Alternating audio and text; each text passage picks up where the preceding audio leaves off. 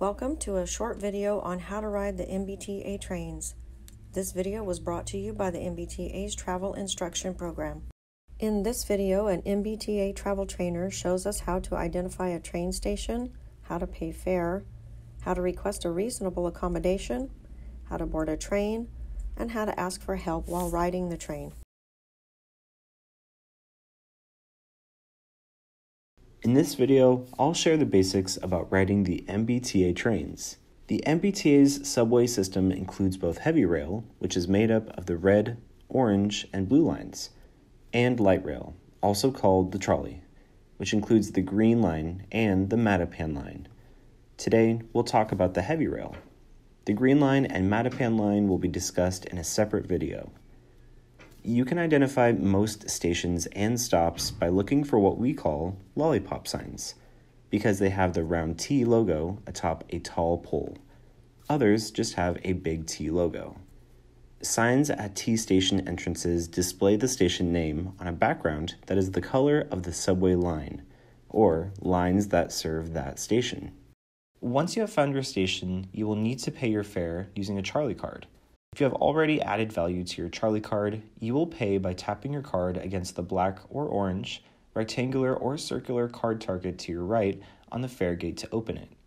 If you need any help using the fare vending machine or fare gate, ask a station official or press the information button on a nearby call box.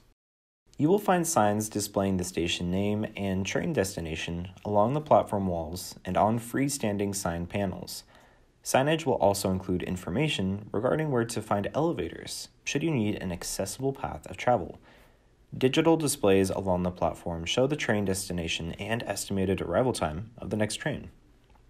Destination signage on the front and side of each train and audible destination announcements help you make sure you are boarding the correct train. Benches are available on all subway platforms. As you are waiting for your train, please be aware that at some stations there may be a small gap between the platform and the interior of the train.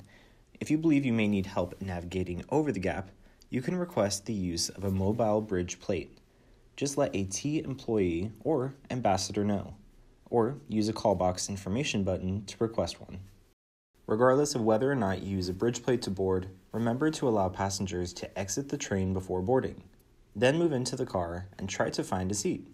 Priority seats are available near the doors of every train. If all priority seats are occupied, you may ask an MBTA employee, if available, to assist you in finding a seat. MBTA employees may ask customers in priority seats to move, but cannot force them to do so. Customers will often move when asked. Once seated, place your belongings on your lap. If you use a wheelchair, scooter, or other wheeled mobility device, you will find areas on most trains that provide additional clear space for you to position yourself. If you're standing while on the train, you can use the upright pole, crossbar, or hanging strap. If you have a backpack, hold it in front of you, at your side, or placed between your feet to make more space for other customers. As trains approach an upcoming stop, the station name is announced audibly, and in many cases displayed visually. Line maps located above the doors and inside trains show the line that you're on and are easier to read than the system map. You can also look out windows for station names. In case of an emergency while in a station or on a platform, talk to T staff or a T ambassador if available. If you are unable to find an employee, use the emergency button on a call box or call T police at 617-222-1212. If you notice an emergency inside the train, contact the motor person using the passenger emergency intercom. These are located in one or both ends of the older trains and near the doors and in the ends of the new orange and red line cars.